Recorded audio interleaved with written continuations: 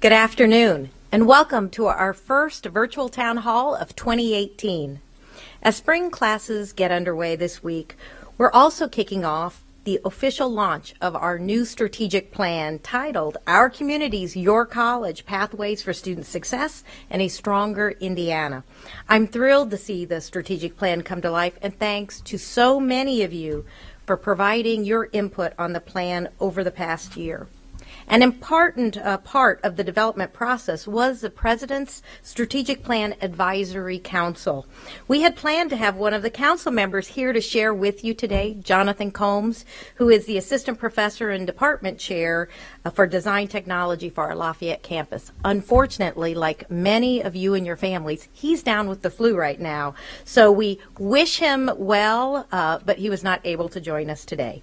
In his absence, I want to extend personally my thanks to the President's Strategic Planning Advisory Council, which included staff, faculty, and students. Membership of the council included the folks listed above. The council's role was to provide input on the process plans, to help develop and participate in stakeholder group meetings, to review the numerous strategic plan drafts, and to ensure that the plan's alignment was there with other important work of the college. Specifically, they were charged with ensuring appropriate levels of engagement by students, faculty, and employers, providing feedback on the strategic planning process and communicating progress to stakeholder groups. We appreciated how active and engaged this group was in developing the strategic plan. The week of January 8th, you should have received a hard copy of this strategic plan on your campus. I encourage you to take the time to read it, specifically the goals and strategies, as well as the stories of success that are featured, sharing the amazing impact we have had on students, employers, and communities. For a more extensive look at the plan, including the videos, visit our strategic plan website at the link here. Later this month, we are sending the hard copy plan to more than 9,000 external stakeholders and community partners. We have presented the plan to Governor Holcomb, to the Higher Ed Commission, to the Department of Workforce Development, and will be presenting it later this month to our legislators in the General Assembly. At the same time, Kristen Moreland, Andy Bown, and I are traveling the state to present the strategic plan to our regional boards. The response has been overwhelmingly positive. We are committed to sharing our story and engaging those that share a common vision and interest in Hoosier prosperity. Now, we must look forward to the implementation of the plan. Yay! Through an application process, we identified teams of staff and faculty from across Ivy Tech to be leaders on the implementation of the plan. The strategy implementation teams are led by more than 50 individuals, a campus lead, and a systems office lead for each strategy. Each strategy also have that chancellor and a systems office cabinet member as sponsors. The team leads and sponsors for each strategy have identified numerous staff and faculty from across the state to participate in these teams. Thank you to all who have stepped forward to engage in this very important work. This formal implementation structure will help us to ensure that the plan is in fact a living, breathing document that we reference and use as a guide in the work we do. Our formal internal kickoff is on January 23rd, and those that have been identified as strategy leads and sponsors will attend that kickoff and work together as a statewide team to help determine the best way to move forward the implementation. You may be asking yourself, though, how does campus-level activity and the system-wide plan fit together? Well, joining me now to explain more about this is Kristen Moreland, our Vice President of Change Management and Strategic Initiatives. Welcome, Kristen. Thank you, Sue. This is my second time, so I'm thrilled to be here. First, as you mentioned, overarching strategies and tactics are planned at the systems level. To implement these tactics, campus leads and systems office leads will work together to develop college-wide projects, likely with pilots for campuses who are interested. You will be able to find continuous updates on the strategic plan on the website at MyIvy. Second, each campus has been asked to discuss the strategic plan on campus and identifies ways in which they can support the plan. Campuses will make plans based on their local needs to supplement the overarching goals and strategies. This encourages local empowerment for leadership on campus to choose the tactics that make the most sense for their community. Campuses are encouraged to work with their communities on plans that make the most sense.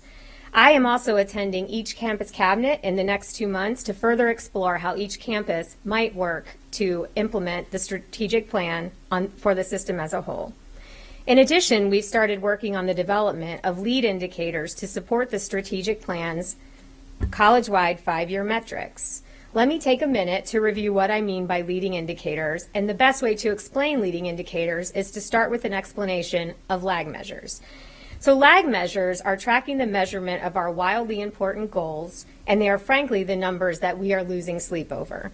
But once we receive the data on a lag measure and that report comes, it's over. We can't fix it.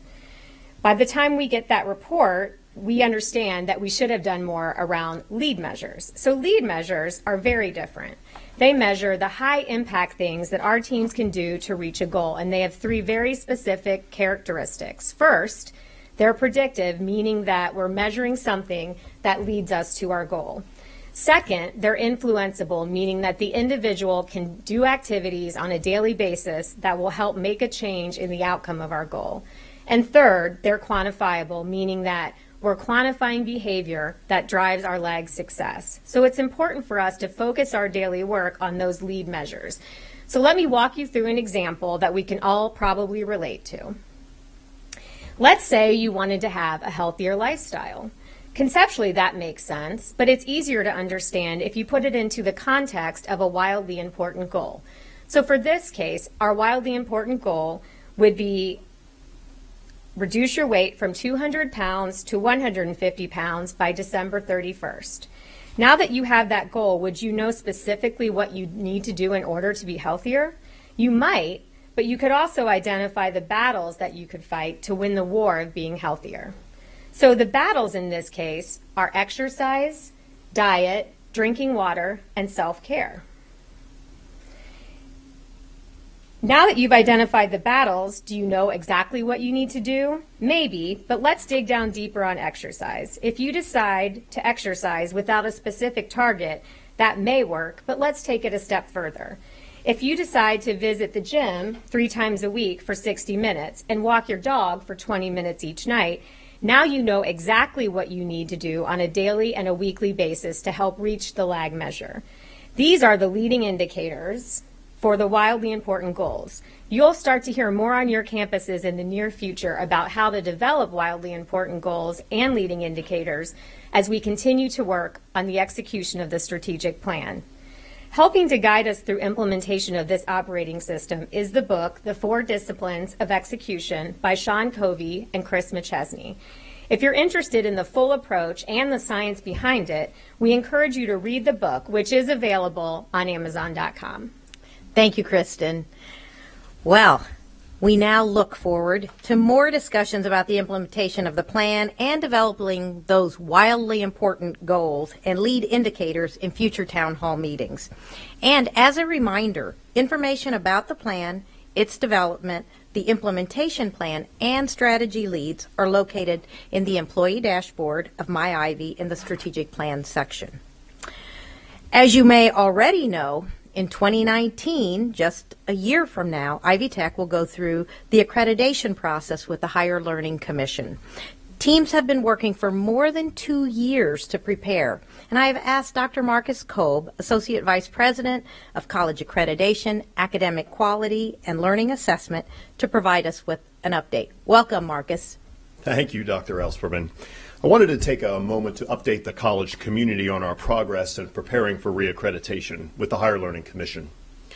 Many of you visited with me on your campuses a year ago to discuss the elements of accreditation and its importance to Ivy Tech, and the time has come to advance our preparation for this crucial process. Accreditation, or in our case reaccreditation, is the process of affirming our status with the Higher Learning Commission. In the spring of 2019, the Higher Learning Commission will dispatch a team of our peers being faculty and professionals from other institutions that are accredited by the Higher Learning Commission, and they'll send that team to Ivy Tech to review all parts of college practice and process. No part of Ivy Tech will go unexamined. with the visit team inquiring about student satisfaction, teaching and learning, business practices, foundation work, and learning support. It is important to know that no office or individual at Ivy Tech will be without a role in contributing to preparations, and anyone could be invited to speak with the visit team about their work with the college. Sounds stressful, right? So why do we do it? Well, accreditation has long been considered a hallmark of quality in higher education. Accredited institutions have publicly demonstrated that their work in teaching students and all of the supporting elements of that work is of high quality. Accredited colleges have the privilege of accepting federal Title IV financial aid dollars, that is, grants and loans from the government. Without accreditation, we cannot accept these grant and loan dollars from our students, and our very ability to function would be compromised. The good news is that we are already accredited. We've navigated this process successfully almost 10 years ago, and we have time to prepare to be successful again. Please mark your calendars for April 15th and 16th of 2019. This is our official visit date for the team that the Higher Learning Commission will send us.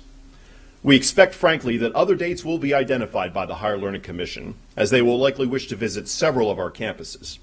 But we know they will be with us on April 15th and 16th of next year, and many of you will be needed to help us to prepare for those dates, as well as meet with the visit teams on those dates. We count on all of you to be actively involved. We will learn more about exactly where and when the team expects to meet with us later this calendar year. As we learn more, we will certainly alert all of you. In the meantime, we have formed leadership teams in the systems office and on the campuses to make preparations. The most important of these preparations is composing two arguments: the compliance argument, which is to make sure we are following appropriate law, and the assurance argument, to make the case that our work is of great quality across all of our functions. We will submit these two arguments to the Higher Learning Commission and the visit team in March of 2019, about a month before they join us. The arguments will describe what we do and will use many examples as evidence to support our claims of quality. We have a draft of these arguments and will be asking you to help us improve them through reviewing them and even adding your own work to them over the next year. We have a busy 16 months in front of us, and we need everyone to be aware of this work and prepared to help when called upon. Anytime you hear the word accreditation or see it as an agenda item, please pay close attention. Ivy Tech is a great place to work and study. We now need to make that case for the Higher Learning Commission and its visit team. We look forward to your help in preparing for April 15th and 16th of 2019. Thank you, Marcus, for your leadership and all the good work that's underway with the reaccreditation. And I think you reflect the good work that is underway, and we should be well on our way to that reaccreditation. So thank you.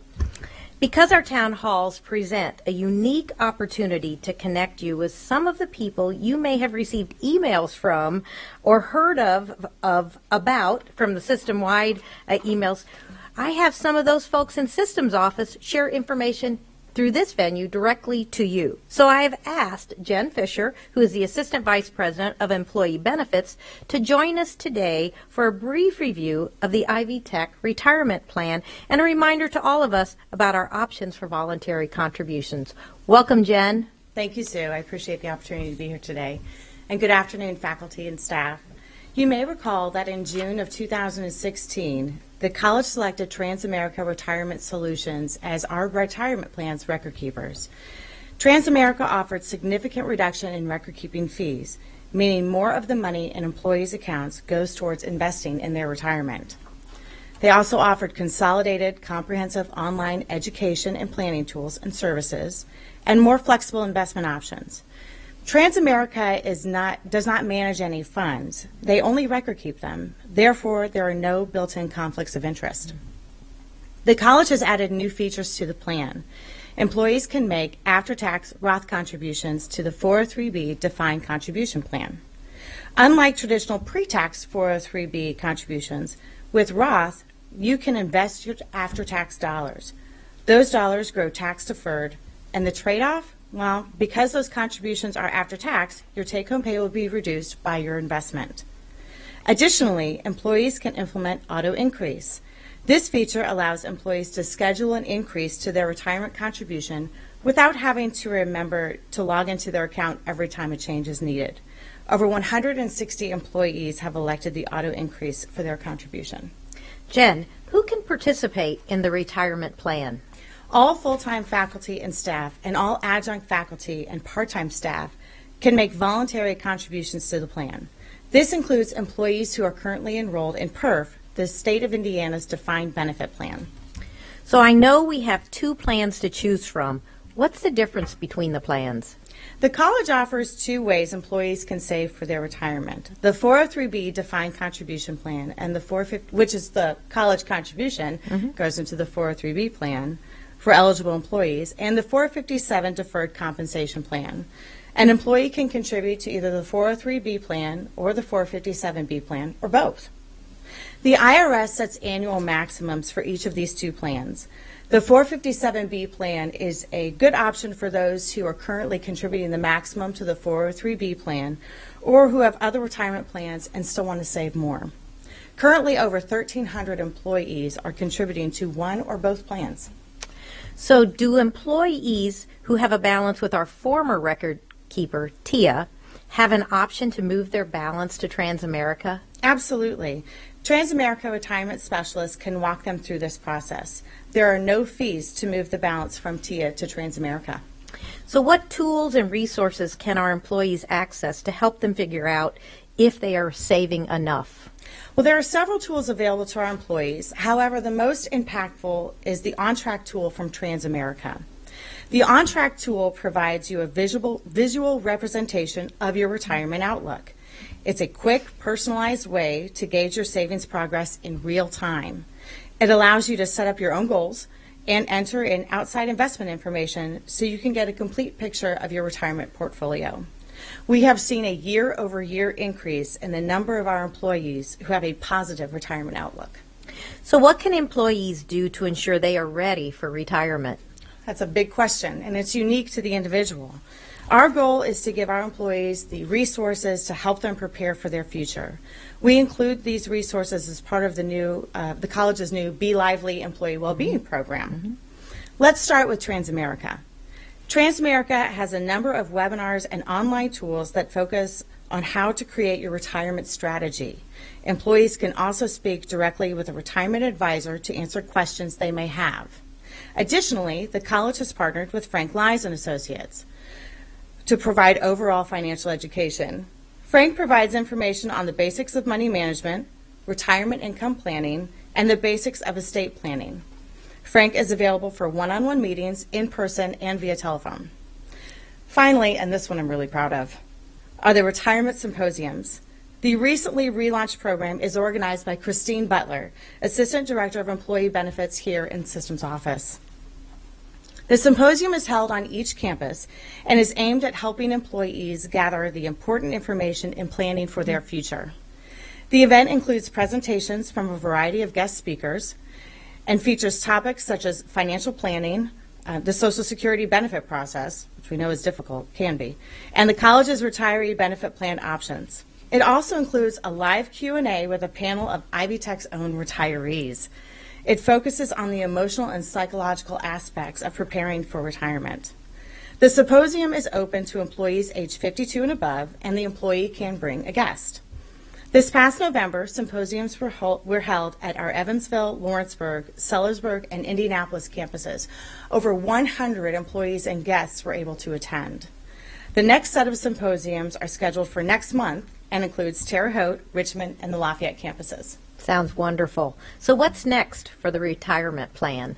Well, the Retirement Plan Committee continues to oversee and monitor the plans to ensure they are operating in the most beneficial way possible. Additionally, we continue to work with our partners to develop tools and resources our employees can use to improve their retirement readiness. Be on the lookout for new resources around financial education coming this year. And I encourage employees to review the benefits website available through the through the employee channel in My Ivy for more detailed information. Jen, Thank you for sharing this important information regarding our retirement plans. While for some retirement may seem a long way off, it is never too early to begin saving for retirement. As a member of our payroll steering committee, I wondered if you would take just a couple of minutes to give us an update on that pay frequency transition plan that we talked about several months ago. I know is coming up in April. It is, and thank you, Sue. I'm happy to do so. Last September, the college announced that it is transitioning to one pay frequency, which will be biweekly on a lag basis. Administrative faculty, which includes deans, and administrative staff currently paid on the semi-monthly pay frequency will be the first to transition this April. The change to the biweekly lag pay frequency will result in a 4-week gap between regular pays. There are several options available to help employees through the transition. These options are specific to administrative faculty and staff making the transition this spring.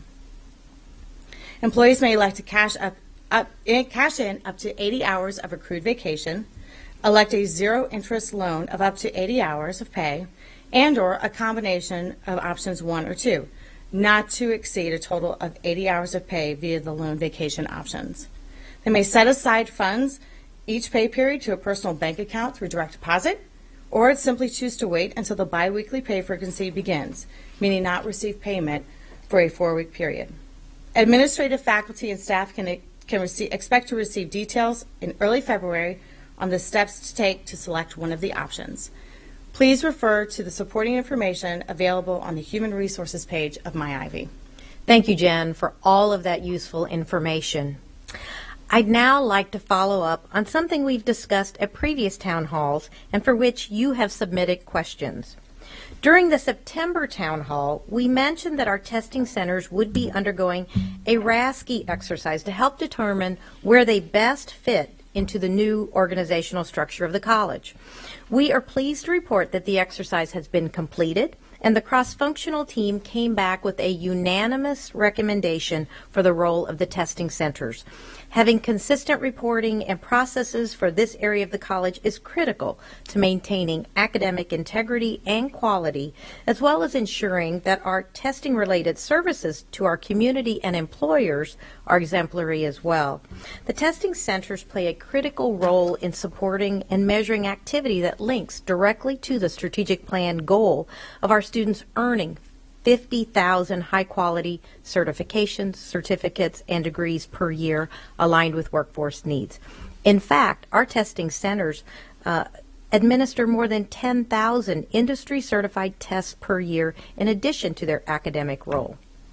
Testing Services, as the department will now be called, will begin reporting through academic affairs at both a campus and systems office level.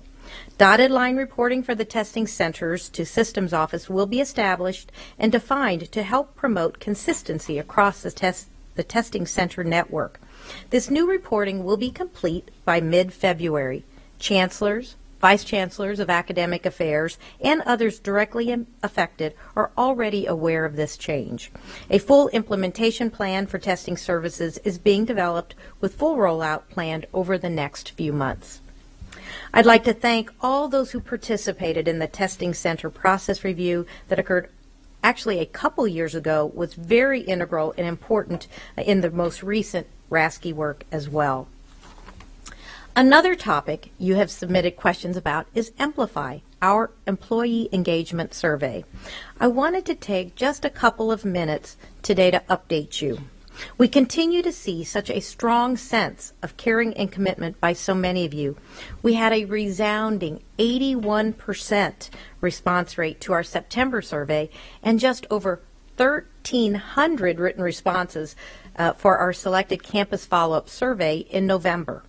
Several themes have emerged that include faculty chairs reporting workload as unbalanced, of which we actually have early recommendations that will be reviewed with Faculty Council in February to make some improvements here. A second issue was uncertain futures as a result of the enrollment decline and reorganization. A need for autonomy through accountability of one's role and responsibility, and desire for a system that rewards job performance. So recall that the Amplify survey is kind of like taking our temperature once in the spring, once in the fall.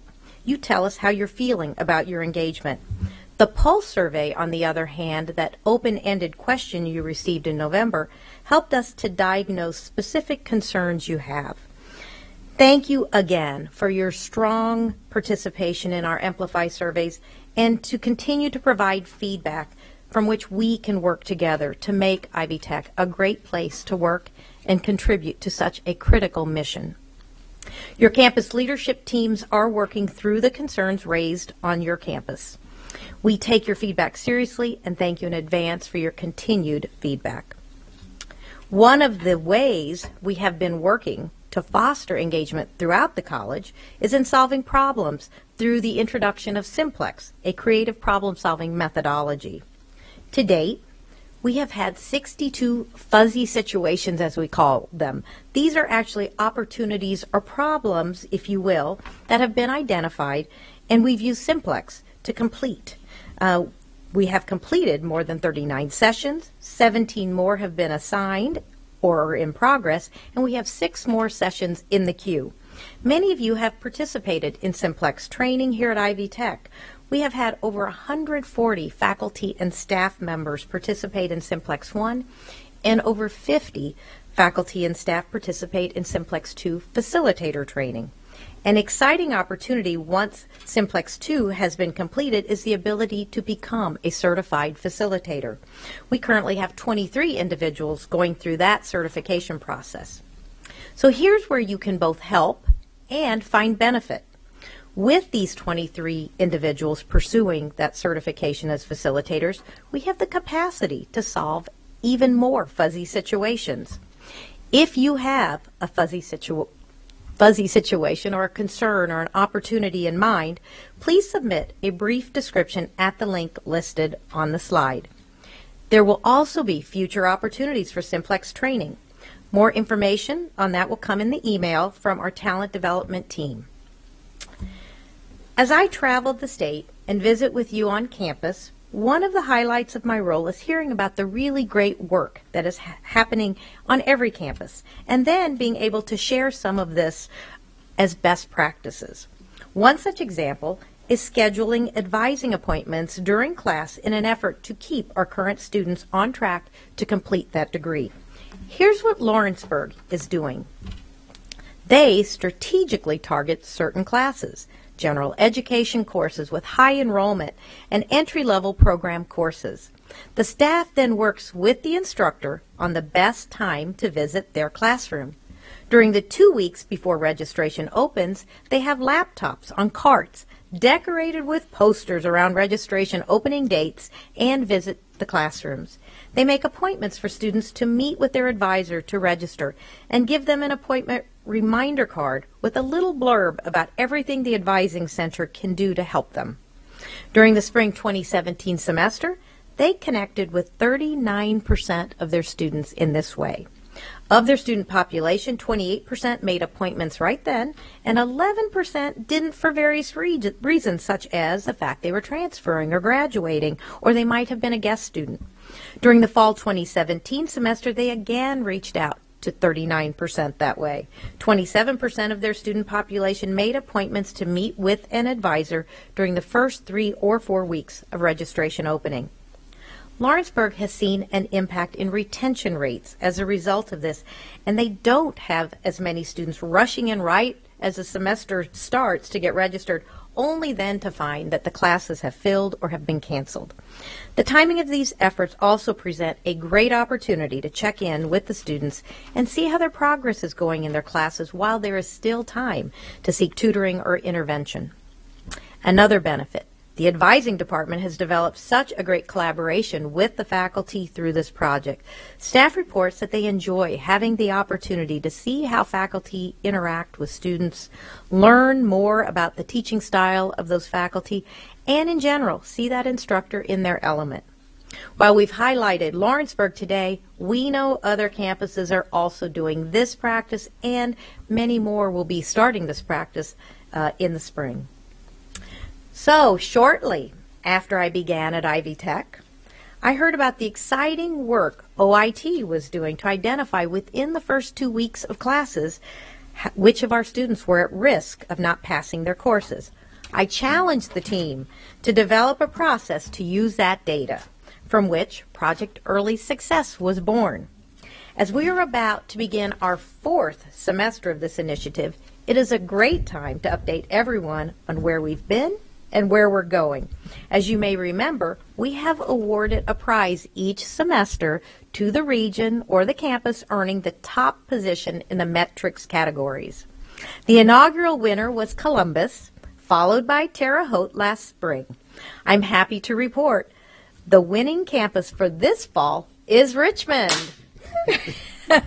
I'm joined today by the Richmond Campus Chancellor, Chad Bolser, who has with him the traveling Ivy Oscar that is awarded to each team's winning campus. Welcome, Chad, and congratulations, Richmond Campus. Thank you, Sue. Now, although it's an honor to accept the Ivy Oscar on behalf of the Richmond faculty and staff, and a little scary, it's important to remember why so many of our employees worked for this award. It's really all about student success. Whether it's through a phone call, an email, an in-person meeting after class or in your office, or using technology to interact in another manner, we know that students that have been identified as a part of Project Early Success, who engage in a person in some manner, were 3.7% more likely to pass their class than those on the list whom we did not make contact. We make an impact every time we connect with students, and that will be the goal, the continued goal moving forward. This spring will also mark the first time Project Early Success will be entirely campus-based. This means that there will be an additional opportunities for you to get involved. So please reach out to your campus coordinator if you would like to participate. And don't worry, training will be available to those making phone calls. A script will be provided. So even if you haven't made phone calls in the past, now is a great time to join in on the action. In addition, the list of Project Early Success students will also be available within Newt. Now, this is an important change, and it will give us the ability to know which students may need additional interventions determined by the Project Early Success algorithm during the weeks we actively make phone calls to those students, but also on an ongoing basis. Now, be prepared. The Richmond campus is not going to give up the Ivy Oscar without a fight. Project Early Success outreach will take place during the weeks of January 29th and February 5th. So consider this a challenge. Your campus could be that campus that earns the trophy next, but only if you can take it away from Richmond. And we don't plan to make that easy. Thank you, Chad, for throwing down the gauntlet for Project Early Success.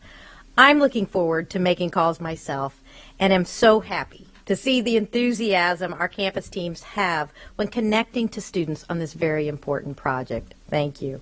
Well, that brings us to the end of another town hall. I want to thank you all for joining us today as we wrap up the end of a busy first week of classes. Enjoy the warm-up that's coming this weekend, and please join us for next month's town hall on February 9th.